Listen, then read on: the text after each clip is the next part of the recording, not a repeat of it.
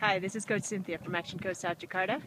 Just a quick one. So, where do you go for a summer vacation? Go to the beach?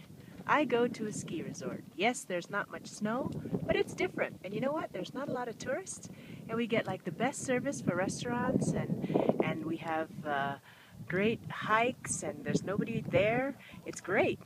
Here's the lesson for business. So, what do? Do you follow your competitors? Do you follow the people doing what you do, or do you do something different? And when you do something different, you won't see a lot of people. I mean, I don't see a lot of people taking a summer vacation in a ski resort. But maybe there's more opportunities. So think about that this week.